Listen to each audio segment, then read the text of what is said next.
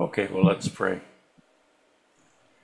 Lord Jesus, we thank you for your greatness. We thank you for preparing us for the life which is yet ahead for us all. We pray that you would establish our feet upon the very rock that sustains us. Increase our faith, Lord, and help us to understand the burden of the Holy Spirit that we might cooperate perfectly. Pray that you would bless this night and keep us in peace, I pray in Jesus' name. Amen. Okay, so we are up to chapter 15 of the book of Revelation.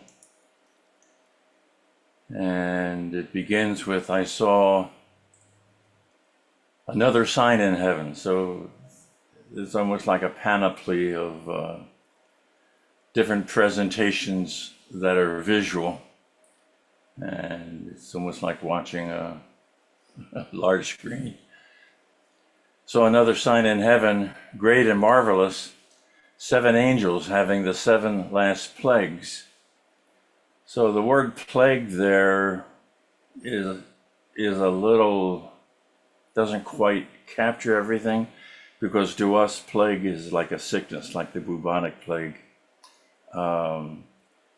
But the word plague has in with it the sense of striking, of hitting, of attacking, rendering a blow. So it isn't based on sicknesses, it's based on God's dropping the hammer, so to speak. So the 7 last plagues, for in them is filled up the wrath of God. So the Lord is very patient. And when this day finally comes, he takes steps that he has taken from time to time in time past, but now this is universal, this is global.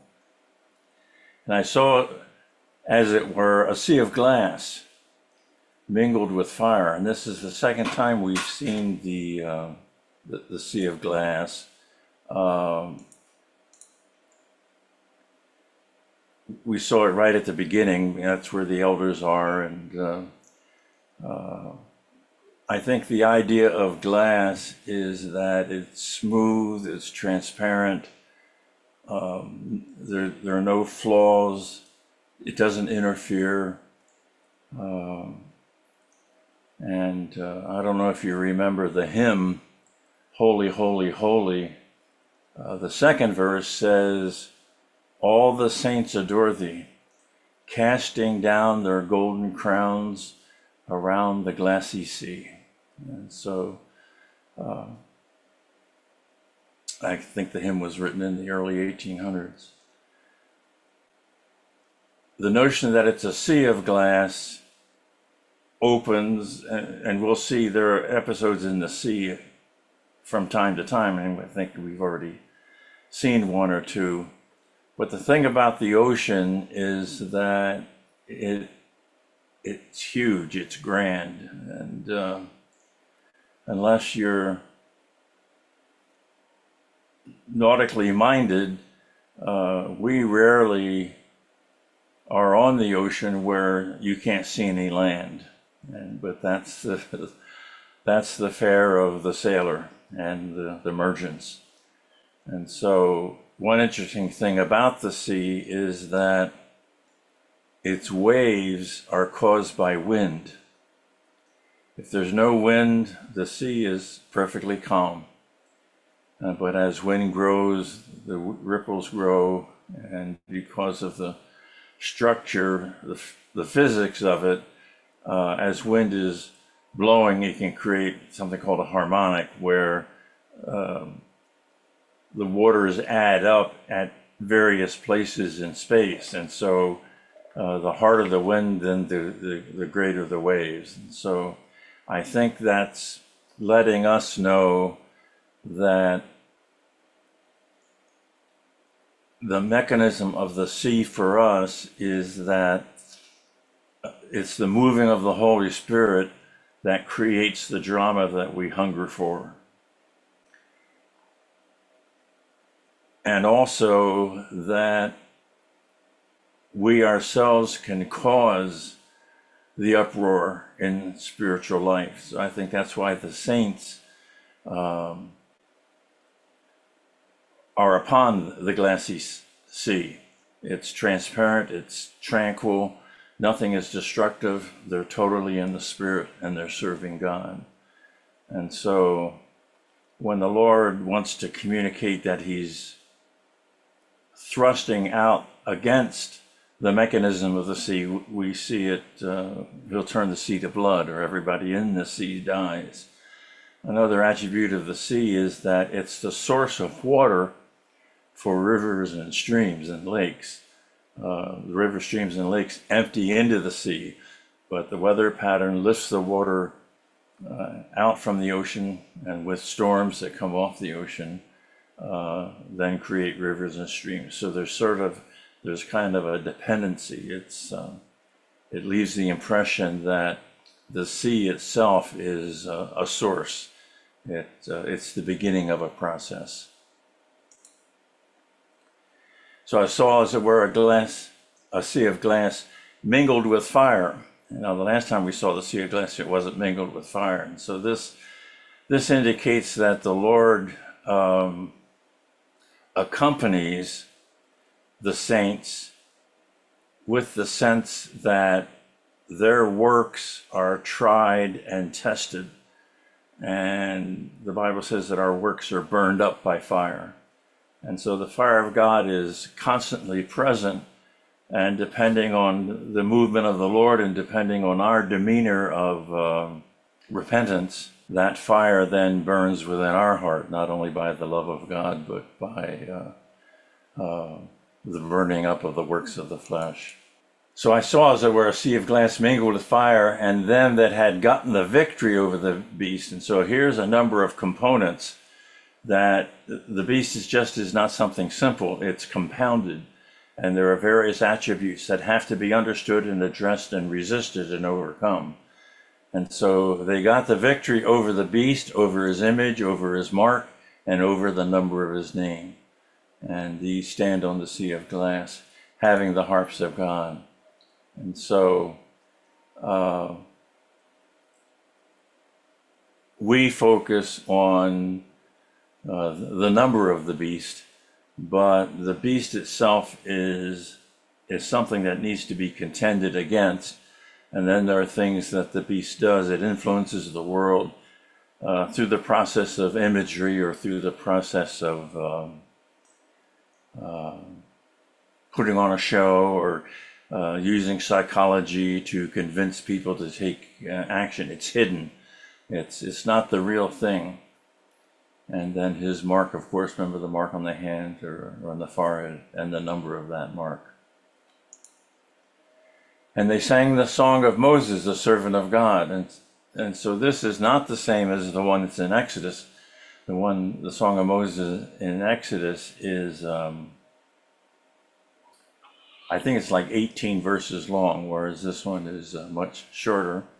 So it seems to me that it's like another verse. It's compended to the original Song of Moses. It's being added to from the point of view of the saints that participate in the last days.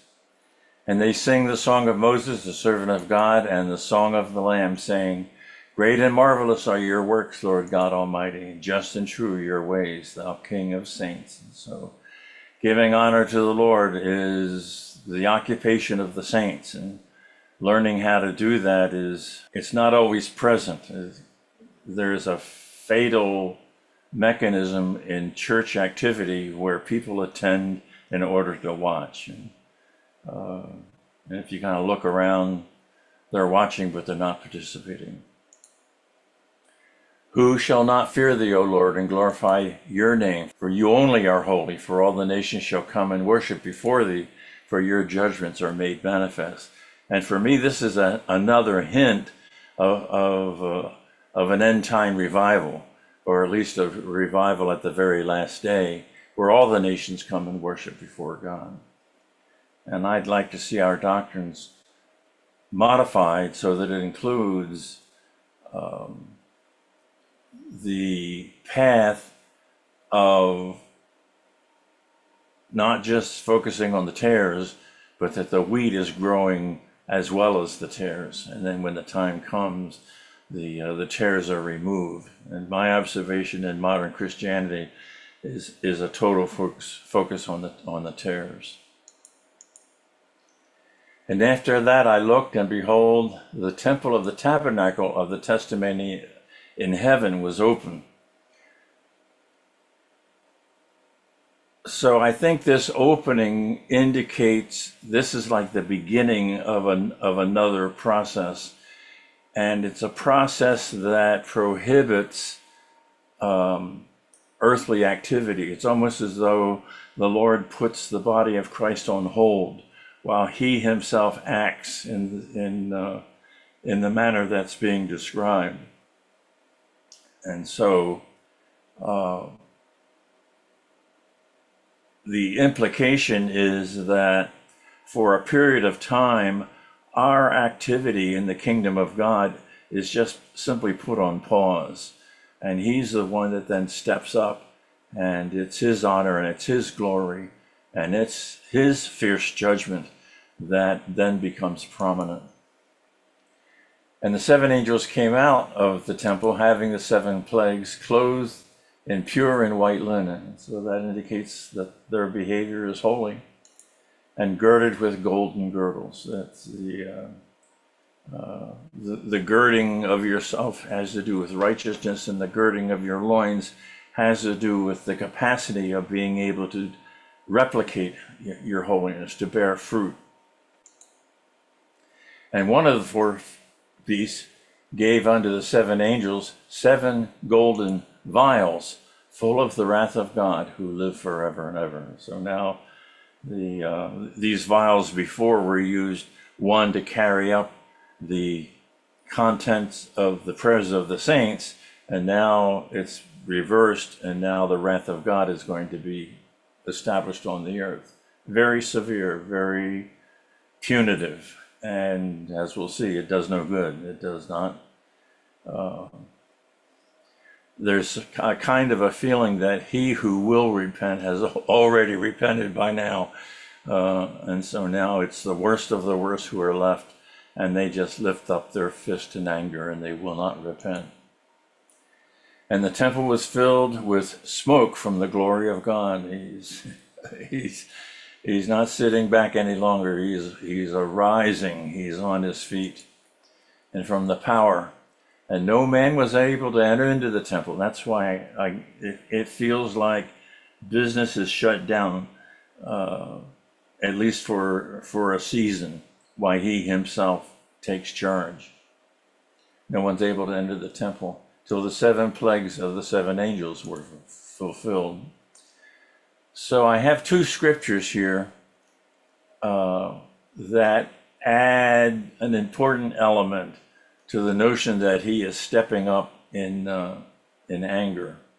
The first is Isaiah 28:21.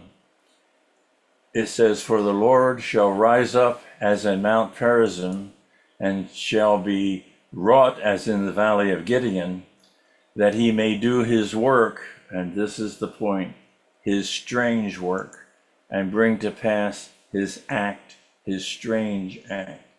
God is not comfortable. It's not in his nature to be fierce and to be punitive and to pour out fire and blood and death and bringing doom to the ones that are the target. He considers it something he's not comfortable with. And a similar idea comes from Ezekiel 33:11. "Say unto them, as I live, says the Lord, I have no pleasure in the death of the wicked, but that the wicked turn from his way and live. Turn ye from your evil ways, for why will you die, O house of Israel?" So his posture is one of great mercy, he has such a great capacity to forgive, and even we who do better sometimes and not other times. He's patient. He knows the end from the beginning, and he doesn't see personal failure as a hindrance to his work, but rather personal failure, if we receive it properly, leads us to repentance. It leads us, I don't know, Lord, I really am nothing. Here I thought I was swift and had it all figured out, and then simple test, I failed, and quite handsomely. And the knowledge that then we can turn to the Lord and change, repent, change, turn away from it, and find the delightful process of growing in the Lord and being transformed into his image. Chapter 16. And I heard a great voice out of the temple saying to the 7 angels, "Go your ways and pour out the vials of the wrath of God upon the earth." And the first went and poured out his vial upon the earth, and there fell a noisome and grievous sore upon the men which had the mark of the beast, and upon them which worshipped his image. And so God's judgment now is pinpoint. It hits it's not like a general, like COVID, it hits many and it seems like it's haphazard. This is razor sharp. These are targeted, and they're targeted because of how they responded to the administration of the beast. And the second angel poured out his vial upon the sea. So there's a reference again. And it became as the blood of dead men, and every living soul died in the sea. And so the view that the sea, among other things, represents the notion of how things begin and how things progress, that this, he brings death to that process.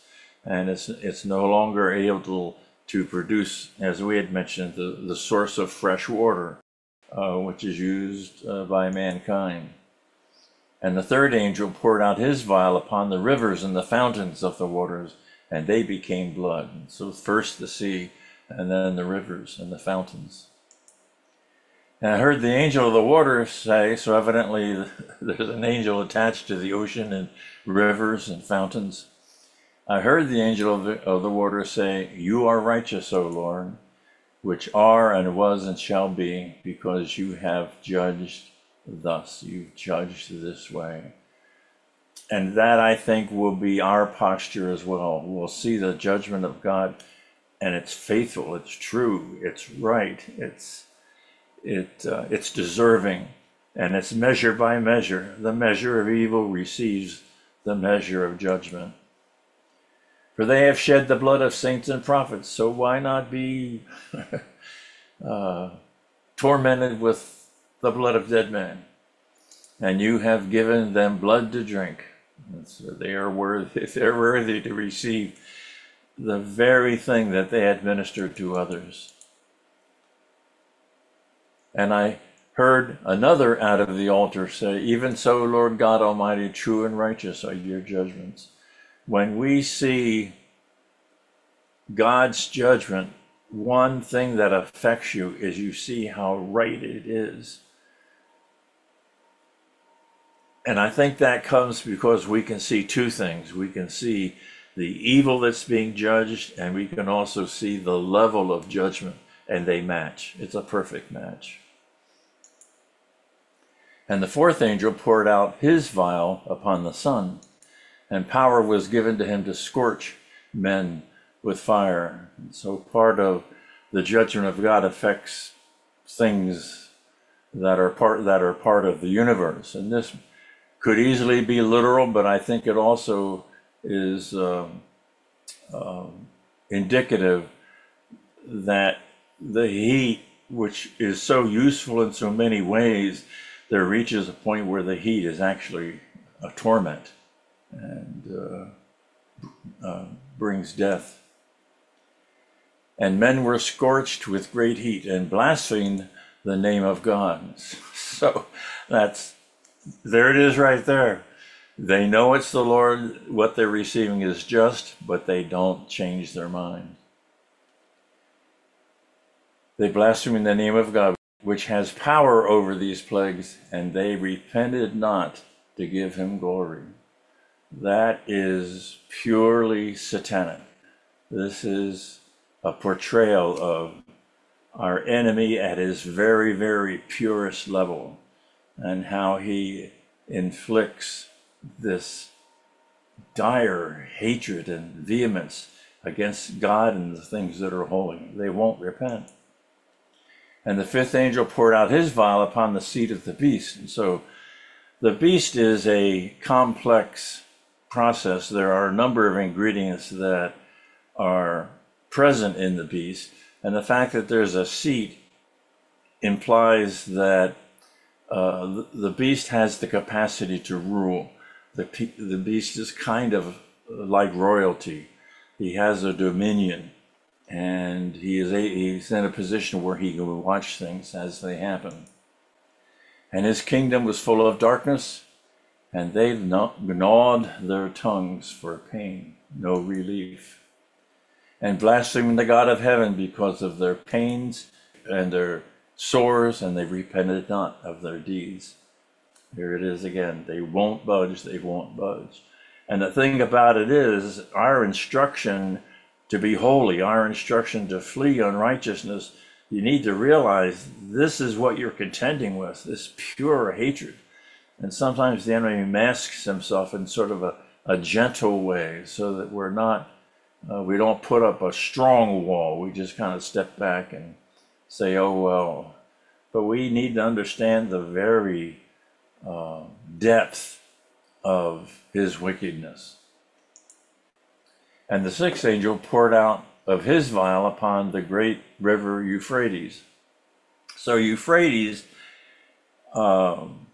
first was part of the eastern border of David's kingdom. What we see in Israel now is only a sliver of what David had. David's kingdom went all the way to Baghdad, so to speak. And also the Euphrates, they call that area the Fertile Crescent, and it looks like an upside down paperclip. It's desert everywhere else except there, and it's in like a semicircle, and it's filled with the ability to bring forth lush fruit and lush living.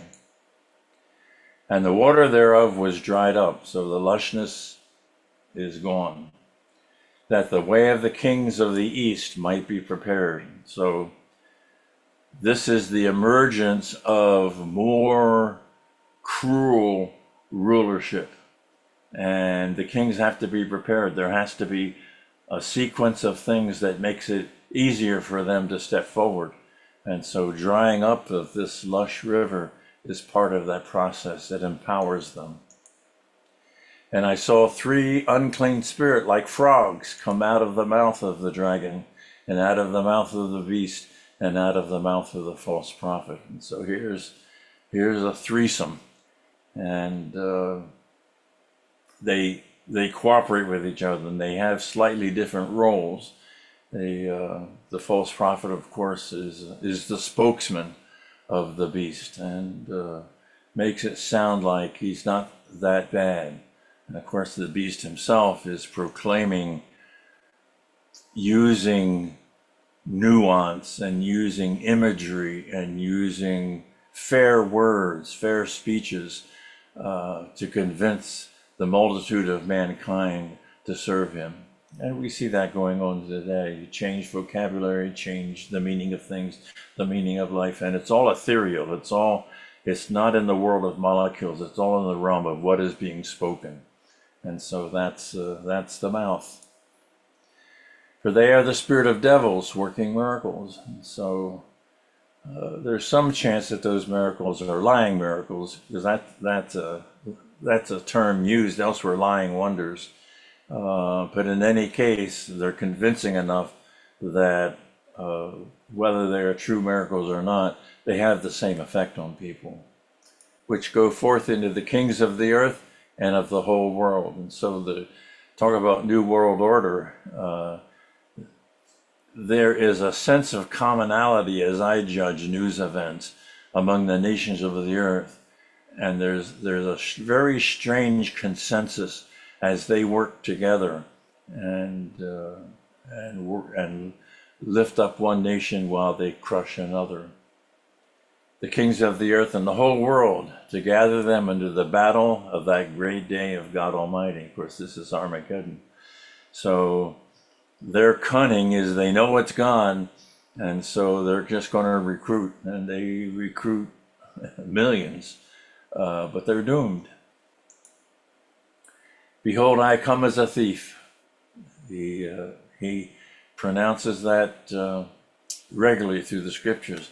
And he also says that I will not come to you as a thief. That day will not come to you as a thief. Blessed is he that watches and keeps his garments, keeps them white, lest he walk naked and they see his shame. The ability to survive those days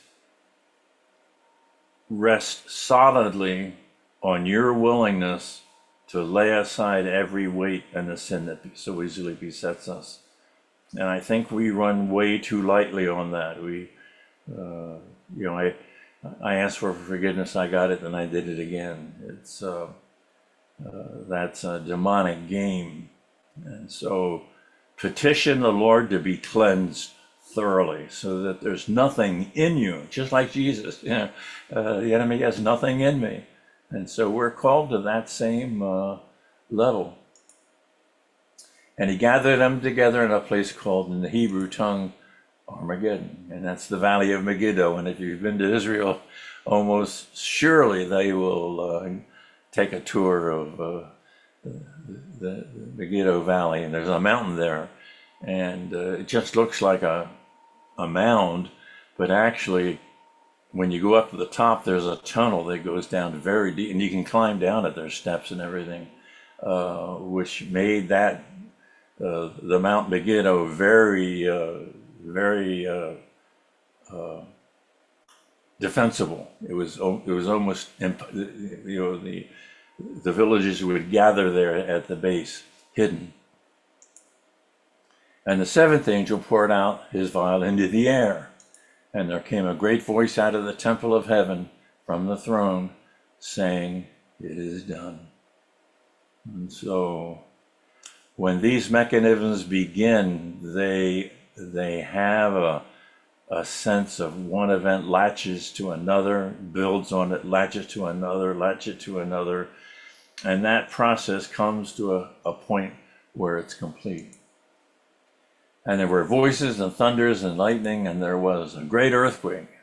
Earthquakes occur regularly in the book of Revelation, and it may not just be seismic activity, but anything that shakes the processes of sin in the earth. Such as was not since men were on the earth, so mighty of an earthquake and so great. I'm not sure I could think of an equivalent, but something that that all mankind buys into, that is evil, and it shakes them when that is judged and brought to nothing, because it's their identity, and it's mighty, it's great. And the great city was divided into three parts. I'm not convinced that that's Jerusalem. I think the better, it would have been easier if the Lord had said Jerusalem. But the great city implies we've been introduced to this. So my estimate is that this represents the complete neighborhood and cities and valleys and buildings and structures, all that is a city, this greatness that this evil has produced. And so that greatness is going to be divided into pieces. And the cities of the nations fell, and great Babylon came into remembrance before God, to give unto her the cup of the wine of the fierceness of his wrath. And so Babylon comes up several times in the book of Revelation, and I don't think I'm too out of sync if I say that, to me, the modern church is living in Babylon. And we do our best to be neighborly and kind and not give evil for evil. But nonetheless, like Israel was captured and taken into captivity, they went to Babylon and they lived there many years. And remember, God, it was Jeremiah talking about a hope and a future. He was talking about Babylon. And so for the people of God to be living in Babylon is not a strange occurrence. But a time comes, and we'll see it shortly, where the Lord will say to the bride, come out of her. I don't think it's happened yet. And every island fled away, and all the mountains were not found, and there fell upon men a great hail out of heaven, every stone about the weight of a talent. I think that's a couple of pounds. And I heard the other day that some severe weather went across the southeast United States, and the size of hail was as large as a grapefruit. I've never seen anything like that. And men blasphemed God because of the plagues of the hail. The plagues thereof were exceedingly great. So they just hate the Lord all the more. They know it's in response to what they do, but they're implacable. They will not change. Chapter 17. And there came one of the seven angels which had the seven vials, and talked with me, saying, come here, I will show you the judgment of the great whore that sits upon many waters. So here's another player, Babylon the harlot. She lives deliciously. So he's going to demonstrate how she is judged. With whom the kings of the earth have committed fornication. They're really into her. And I think there are evil proposals having to do with gender and things of that nature that are pure evil, pure wickedness. And I think it's this harlot Babylon, which is the author of it all. And the kings of the earth believe it. They cooperate with it. And the inhabitants of the earth have been made drunk with the wine of her fornication. They don't even talk right. They don't understand words. So he carried me away in the spirit into the wilderness, and I saw a woman upon a scarlet-colored beast. So here she is, full of names of blasphemy. That's her constant talk, is to defy God and to defy the things that are holy, and to insist that these holy things are replaced by things of debauchery. Having 7 heads and 10 horns. So I think we've seen that already twice. The idea of 7 heads, the notion of perfect thinking, of being able to plan and execute plan. And then the 10 horns, 10 is contrasted with 12. Remember the tribes of Israel, 10 wouldn't go into the land of promise, whereas the 2, Joshua and Caleb, would. So it has to do with the power of resisting God. And the horns represent the ability to push against anything that resisted.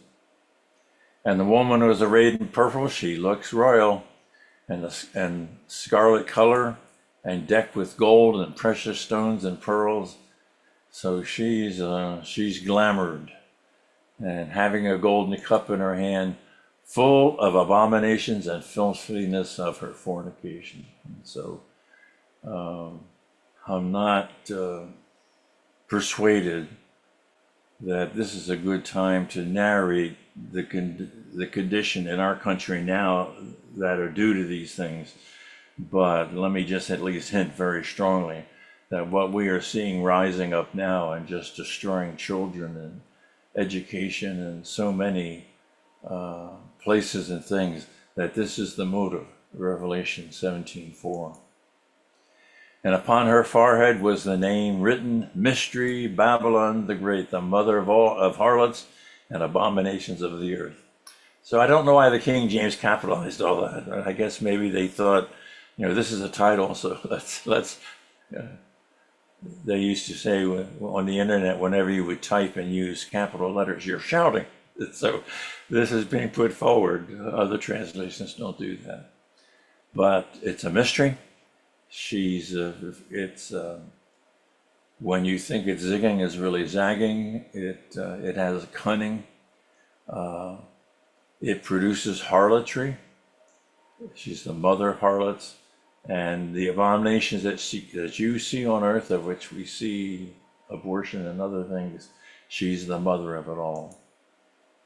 And I saw the woman drunken with the blood of the saints. That's her cup of tea. She stands constantly against. And so I was just noting a recent news occurrence where the press just vehemently renounced something a Christian man was saying to a group of Christians, and it was ungodly, but that's what it is. They're drunken with the blood of the saints and with the blood of martyrs of Jesus. And when I saw her, I wondered with great admiration. Not that he says, I like this, and it's that he's stunned by it. And an angel said unto me, Wherefore do you marvel? I will tell you of the mystery of the woman and of the beast that carries her, that has 7 heads and 10 horns. A repetition again. So she is being carried along by something which is larger, something, at least for the time being, is pleased to carry her. They give her animation, they give her power and capacity, but as you'll see, shortly they're going to turn. And the beast that you saw was and is not, and shall ascend out of the bottomless pit and go into perdition, and they that dwell on the earth shall wonder, whose names were not written in the book of life from the foundation of the world. And so this, remember I gave you the up and down notion of the book of Revelation. And I didn't include this one because I wasn't confident I knew where it landed. But it ascended out of the bottomless pit, and it kind of feels like it does a turnaround. It goes back into perdition. And so when this judgment happens, all will see it, will wonder. And the ones who see it the greatest are those that are not written in the book from the foundation of the world. And by the way, that phrase, the book of life from the foundation of the world, implies that your name was written in the book of life before the foundation of the world. And the main idea is not get your name removed. So God creates us with the sense of, let's make this work. And I know there are going to be struggles, of course, because of Adam and the rest of that. But it's not that through our Christian behavior, we then reach an achievement of having our name added to the book of life. No, the whole trick is to keep from having it erased. When they behold the beast that was and is not and yet is. And so that's a mystical expression. It was there in the past, and yet it wasn't, and yet it is. And it's I think the Lord is enigmatic because he wants us to see this isn't something easy to figure out. You can't name a country and say that's the beast, or name a political move or something like that. It's in and out, it's elusive, it's there and it's not there, but it really is there. So that alerts us that we need to be all the more careful when we're observing the activities of the world. And here is the mind which has wisdom. The 7 heads, remember she sits on the beast that has 7 heads and 10 horns. The 7 heads are 7 mountains on which the woman sits. So some are very quick to say it's got to be Rome because it was founded on 7 hills. But I'm not convinced of that. The sense of a mountain is that it itself has great prominence. It's something that is notable. It's something that you can climb. Maybe you make it, maybe you don't. And the woman is sitting on those mountains. She receives her wisdom. Let's see, the heads are 7 mountains which the woman sits. And I don't think there's a hint that it's some sort of religious organization. This is totally humanistic and totally cunning and demonic. And there are 7 kings. 5 are fallen, and I don't know who those 5 are, but they're gone. 1 is, and the other is not yet come. And when he comes, he must continue a short space. And so Daniel and elsewhere describes, I don't use the word political, but it's an arm wrestling between political powers of stepping up and being pushed back and being in and then being out. And the beast that was and is not, same idea. Even he is the 8th. So my guess is that's the 8th king, and is of the 7 and goes into perdition. So the fact that he has this prominence, it doesn't count. And the 10 horns which you saw are 10 kings, and we've seen the sense of that, which have received no kingdom as yet. So these are kings with no kingdom. So I asked the Lord one time, I served on a jury on a case that lasted well over 6 months. And so when it came time for lunch, I didn't join the rest of the jury at different restaurants or whatever. I just took my lunch and took it in. There was a law library there. So I went in the law library and I read and so forth. And I was reading Revelation then. When I came to this verse, I said to the Lord, what does it mean for a king to have no kingdom? That kind of isn't fit. And the Lord said to me, you're looking at it. And so I'm looking around. I don't see it, Lord. He said again, you're looking at it. And so my eyes had fallen upon the very thing he was talking about. And it's not that it's something that is identical, but it gives the very sense of it. What I was looking at was a magazine rack of all these different functions of fashion and politics and whatever, showing all of the dimensions that surround us with creating an appeal for it. It's almost as though it preaches to it. It wants us to join it. And so that's the realm of these kings. It's the realm of influence, the realm of persuasion, the realm of ideas and words, not the realm of behavior and things that are clear. And these have one mind, and shall give their power and strength unto the beast. And so it's almost like the collection of news agencies that just kind of join forces together against their perceived enemy. These shall make war with the Lamb.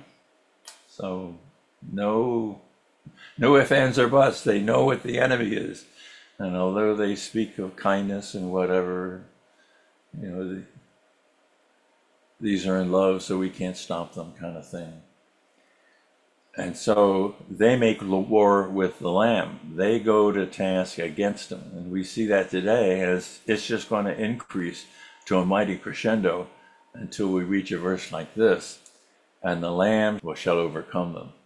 For he is Lord of lords and King of kings, and they that are with him are called, chosen, and faithful. So here in one snapshot is the picture of all history and all mankind. And that is the desire of these beasts and these kings and the crowns and the heads plotting against the Lord, desiring to overcome him and overtake him. And so it's just not going to work. And the criteria for following the Lamb is a very simple one. They're called, they're chosen, and they're faithful. Those are 3 very important ingredients. We must be sensitive. What is it that the Lord is asking of us? What is he drawing us into? And when we hear it, we are faithful to it. And when he sees that fruitfulness, when he sees that faithfulness, he puts his seal of approval upon it. And it places you in a realm where what you think and what you feel matters. It counts. It's true. It's pure. The enemy will wrestle against it, but it's part of what you are now. It's like almost like you've been coronated. The Lord has touched you and said, yes, yes, yes, this is it. And of course, the faithfulness has to do with our unrelenting obedience to the Lord, and not giving up. And when we do give up, and somebody points it out, we get right back up to the battle again. And he said unto me, the waters which you saw, where the whore sits, and peoples, and multitudes, and nations, and tongues, and the 10 horns which you saw upon the beast, these shall hate the whore. So now it's a house divided against itself. And Jesus said it has to fall. Well, this cooperation between the harlot and the beast has been going on for thousands of years. And now we're witnessing a breakup. The beast has hated her all along, but has found her useful. But in the last days, they're going to change their mind, and so they're going to redirect and destroy her if they can.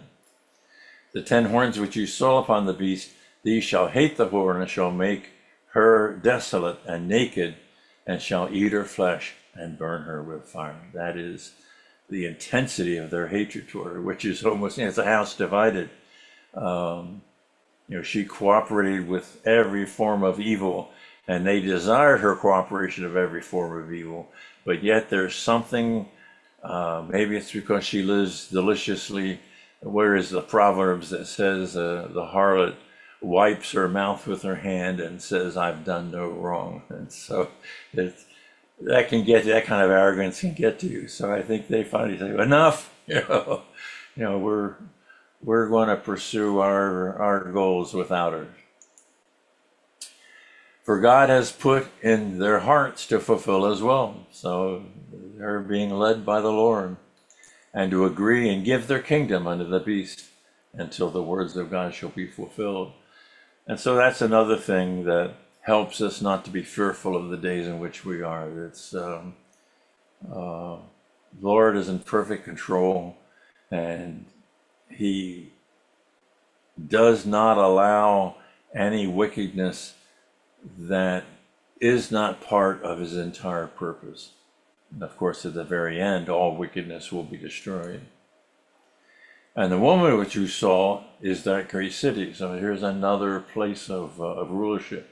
I'm not sure it's Jerusalem. Most people do.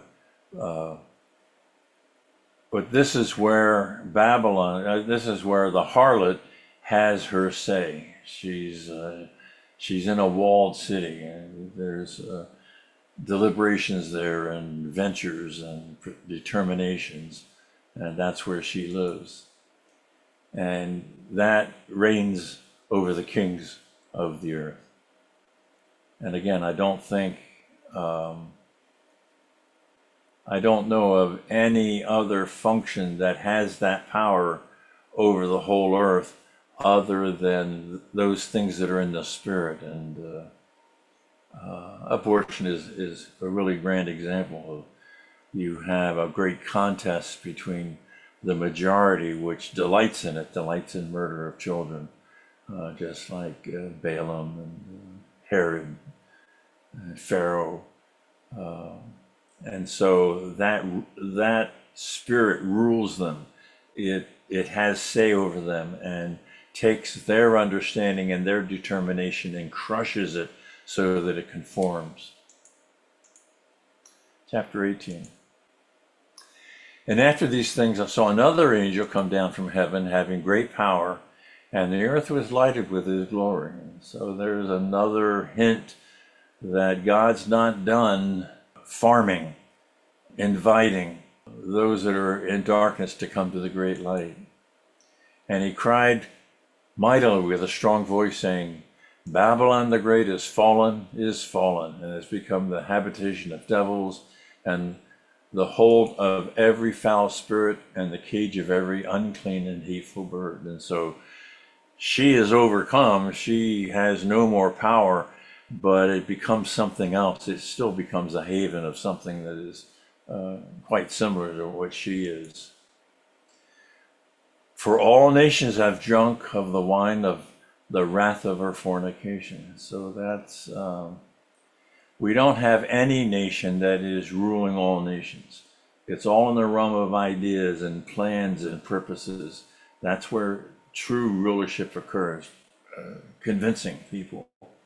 And so when you drink that cup, you are inebriated with the concepts that introduce you to the cup. And the kings of the earth have committed fornication with her, and the merchants of the earth have waxed rich through the abundance of her delicacies. Now, I'm not quite sure what that means, other than there's evidently a wickedness that related to the harlot in the realm of commerce. And it may be the manipulation of prices, or, where the rich get richer kind of an idea. I was thinking the other day, the salary of a congressman is just under $200,000 a year. Notable amount, but not wealth. And yet they all retire millionaires and billionaires. So how does that happen? It's because they're engaged in some sort of merchandising, buying and selling, and creating great gain using their own capacities. Otherwise, it just doesn't make sense. They're getting paid for something. And I heard another voice from heaven saying, Come out of her, my people, that you be not partakers of her sins, and that you receive not of her plagues. So this, to me, this cry to come out of Babylon is a late occurring message to the church. And so I if you can see that, it just kind of helps you to hold steady when you see things that are disconcerting in the religious realm. You're just seeing the contamination of Babylon in the church. And so until we come out from that, the inference being coming out of her, because her doom is soon, if not already past, but it also represents the fact that we are leaving something, trying to be a help, trying to minister, trying to assist for those he that has ears to hear. But there comes a time when we're done. For her sins have reached unto heaven, and God has remembered her iniquities. It's now become too much. No more time for grace, no more time for mercy, but a plague, a hammer. Reward her even as she rewarded you, and double unto her, double according to her works. In the cup which she has lifted up, fill to her double.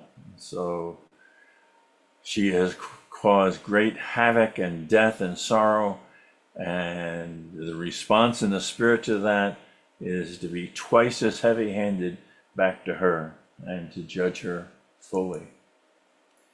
How much has she glorified herself? And that's a characteristic of these spirits that try to obtain dominion in different ways, whether it's commerce or politics or school districts or whatever, and live deliciously. So much torment and sorrow give her, for she said in her heart, I sit a queen. I am invulnerable. You can't get me. And am no widow, and shall see no sorrow. Boy, oh boy, she hasn't read the Bible. Therefore shall her plagues come in one day. That's how sudden this process is going to be. Death and mourning and famine. And she shall be utterly burned with fire, for strong is the Lord God who judges her. And so There are times when we see nations topple from wicked rulership, and there's a change in administration that's now godly. But this is something that's going to strike at the heart of all of the evil in the world. And there's a decided link to those things that are of commerce. That's a very odd companion. And the kings of the earth which have committed fornication and lived deliciously with her shall bewail her and lament her when they shall see the smoke of her burning. We had it going, you guys. And evidently this is a different crowd than the ones that despised her, which was the beast. But the kings of the earth, those that have say and in the international scene, they're losing out. Standing far off for the fear of her torment. I don't want to get close to this, saying, alas, alas, that great city Babylon, that mighty city, in 1 hour is your judgment come. It didn't take long at all. There's a sense of suddenness. And the merchants of the earth shall weep and mourn over her. So there's that link to commerce again. There is a wickedness established somewhere. We know there's manipulation in markets and things like that. But this is a deeper handiwork where the wickedness is tied directly to the notion of buying and selling. And of course, you have to buy low, sell high. And so they sell high to us, and so we pay their fare. For no man buys their merchandise anymore. So something is going to disrupt the entire commercial system of the world, which will cause quite a struggle. The merchandise, this is what they trade in. And it's a very curious list, and I'd like to study it more thoroughly sometime, because it seems to me that it's a progression of sorts. And the astonishing thing to me is how it ends. So they have merchandise of gold, silver, precious stones, pearls, fine linen, purple, silk, scarlet, and thyine wood, and all manners of vessels of ivory, and all manner of vessels of most precious wood, and of brass and sun and marble and iron and marble, and cinnamon and odors and ointments and frankincense, and wine and oil and fine flour and wheat, and beast and sheep and horses and chariots and slaves, and the souls of men. And I often wondered if that's not a progression, where the merchandise of gold is at one level, but the real burden in that which is evil is to buy and sell your soul. And that it becomes, they make merchandise of you. That's a scripture thought. They take your soul and they bargain and they seduce, and it's part of their trade. Your soul is part of their trade. And so that's why being alert to that will prepare ourselves even more. But what a way to end that list. And the fruits that your soul lusted after are departed from you. And all things which were dainty and goodly are departed from you, and you shall find them no more at all. So all of this that they had traded in and delighted in and were just so good at, and manipulated markets and just had their own way, it's all removed. And the merchants of these things which were made rich by her shall stand afar off for fear of her torment, weeping and wailing. So they know they've been shortchanged. They know that this great thing they had going is now crumbling around them. And saying, alas, for that great city that was clothed in fine linen, of course, that's Babylon, the harlot, and purple and scarlet, and decked with gold and precious stones and pearls, for in 1 hour 1 hour, so great riches is come to nothing.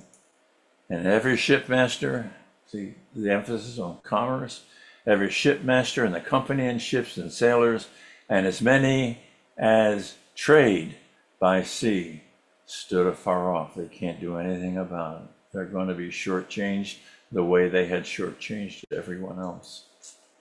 And they cried when they saw the smoke of her burning, saying, what city is like unto this great city? What a loss.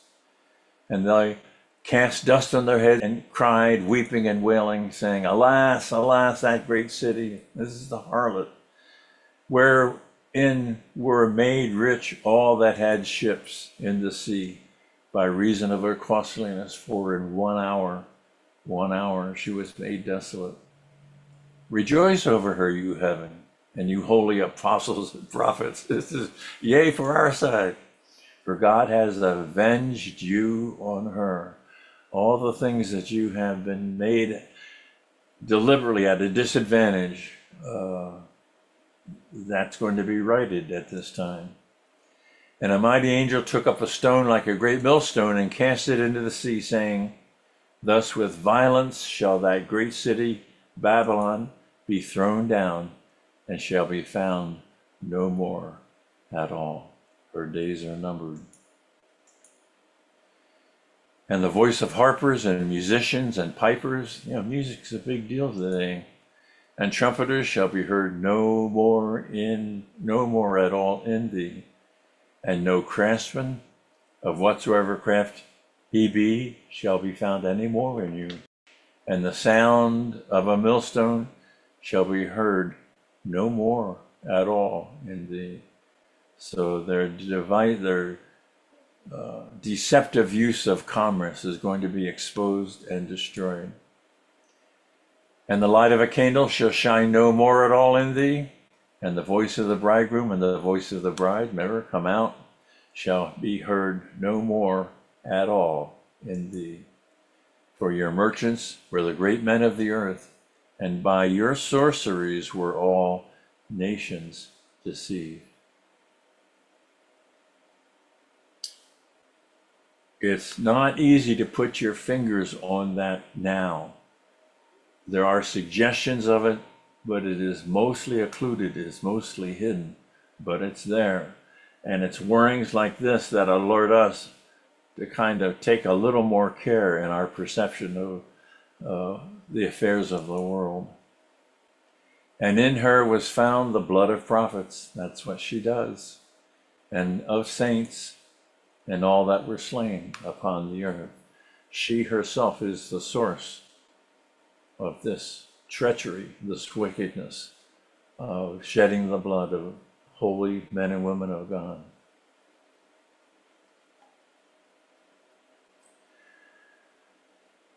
Well, let's pray.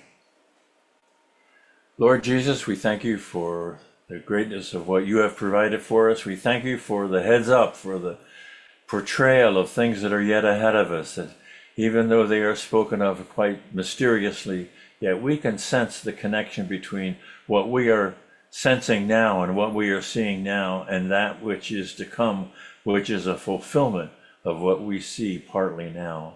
And I pray that you would equip us with strength and determination, that we're going to follow the Lamb wherever he goes. And this we pray in Jesus' name. Amen.